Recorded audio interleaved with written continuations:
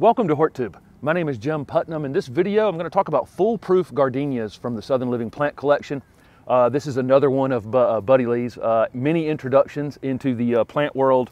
I grew Frost Proof Gardenia for, 10 plus years at my nursery and propagated tens of thousands of them every year. So I'm extremely familiar with Frost Proof Gardenias, and you guys may be too. It's been around for a long time. It gets 3 to 4 feet by 3 to 4 feet. Perfect little dome. Exactly what Fool Proof does.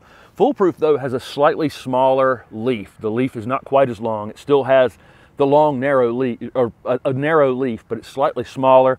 It's more compact. I think the leaf nodes along the stems are a little closer together, which means the leaves end up just kind of more, not as stretched out as much on the stems, and so it ends up with a much fuller look to it.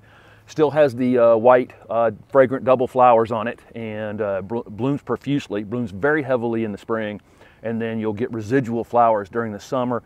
And then in the fall, depending on how long fall goes, you can almost get an entire rebloom on Frost Proof. That's always been my experience with it. These are hardy in zone 7 to 10. They're evergreen, shiny dark green foliage. It's kind of hard to miss. Hard to miss with a gardenia. They can be somewhat finicky in clay soils for sure. You got to know what you're dealing with. Sometimes when we have clay soils and we want to mound these up, a little bit when we plant them, and don't keep them too wet. So I'm filming this at the end of October, almost November, so it's not in flower right now, but you can see the double flowers there on the tag. Of course, like I said, they're super fragrant. I forget sometimes how many of you are dealing with deer problems. And gardenias are a great choice for those of you with deer issues, as a lot of fragrant plants are a good call if you have deer issues, and that can be anything from herbs to shrubs that have scented flowers. Most of those things are going to be deer resistant normally, but look how compact this plant is. It's really amazing. And like I said, I think the main difference here is how the leaf nodes are just closer together, and so that just kind of puts more leaves on the plant.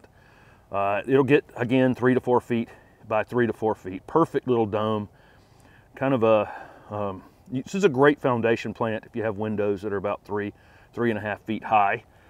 This is going to be a full sun to part shade plant. And I think in the deep shade, it ended up stretching out quite a bit. I had a neighbor with Frost Proof on the west side of his foundation for years, and I thought it was going to be too much sun, and they held up great, and I'm assuming that Fool Proof will be very similar to that if you have an extremely hot place that you're dealing with. But this is a Fool Proof Gardenia from the Southern Living Plant Collection.